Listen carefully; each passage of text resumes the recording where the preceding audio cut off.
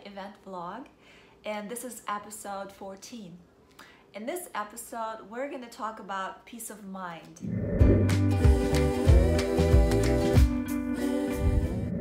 This is a very important subject. I want these episodes to be very useful for you. And just as a reminder, Nelly is my grandmother's name, but it also stands for Not Enough Love in Life, Why? And I wanted to basically give a description to that. It is really important to love ourselves and to also love others as a result. If we don't have enough love for ourselves, unfortunately, there's no way we can love other people. And as a result, we cannot experience love fully in our lives. Having peace of mind brings joy regardless of your circumstances. This way you can go to bed without thinking about things that you haven't done yet or haven't done right. And that also relates to people as well. Make sure that everything you do right now, you go all in and you do your best. So what are those three the most important things to consider? Know who you are.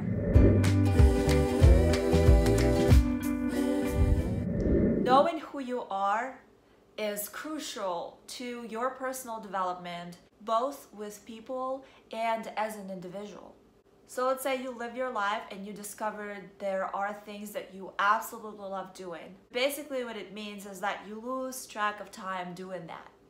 And that's usually when you really enjoy something that brings fulfillment. Also, know exactly what you want with people around you. Who do you want to surround yourself with? Do you want to surround yourself with people that are bad influence? Do you want to surround yourself with funny people that are good influence, that really help you to release that full potential of yours, that you can learn from, that you can discover this life with, that you can just have a great time around? It's up to us how to build our lives. And it's also very important to know the reason why. Like, why do you want to do that thing? It's so much to give that when people really want to accept it, it brings crazy amount of happiness. And at the same time, you get to become better and better at it, and you get to impress people, you get to impress yourself because sometimes you'll be like, whoa, did I just do that? That's really cool. It can be anything. This is a good example. I heard a song, well, I heard several songs, but this song is called Strong Enough, and this is a song I needed to hear. And I am so grateful for this song today specifically, because this song just gave me such a huge boost to do what I do, to love what I do, and to be strong enough not to give up. And sometimes it means that you really don't need to be strong enough, like the song says, as long as there's a greater source behind you and you're doing something for the benefit of others. You are an individual that has something to give. And when you don't have anything to give, that's when you won't be able to give love. Knowing who you are is crucial, because then you know what kind of value you can bring into this world.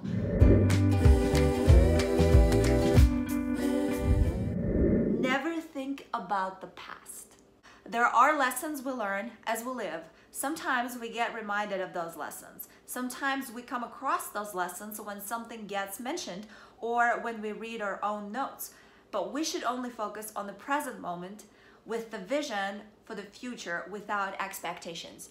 The past is the past. You cannot change that, but all the past happens for a particular reason. If experiences repeat, it means that there's still something to learn, and it means that we have to work at it. Like, we have to figure something out for those experiences to stop happening. The most important part here is to recognize what is it going on right now that we need to adjust, improve, and so on. Sometimes we're not wise enough to figure it out. When you don't do something, even if you did it a long time ago or you did it yesterday, if you don't do it, if you don't think about it, this is golden.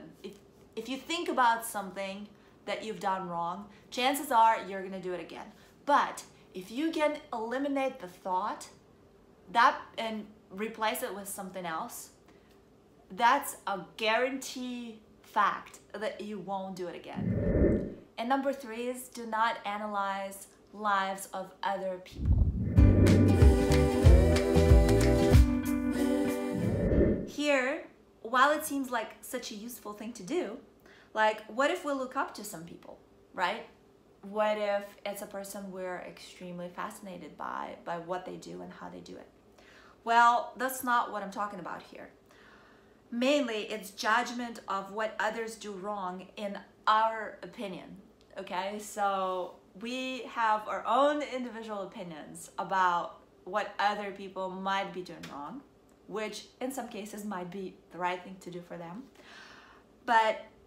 And this is a tough one, you know, because when we actually focus on others, at this particular moment, we're not focusing on us. We're not focusing on ourselves. If you're spending time thinking about somebody else, you could be spending this time thinking about your own projects. What do you need to do? How you need to do it? If there's anything you can do for some people in your life, etc., etc. Instead, you are thinking about other people, what they're doing, how they're doing it, and life is different for everybody.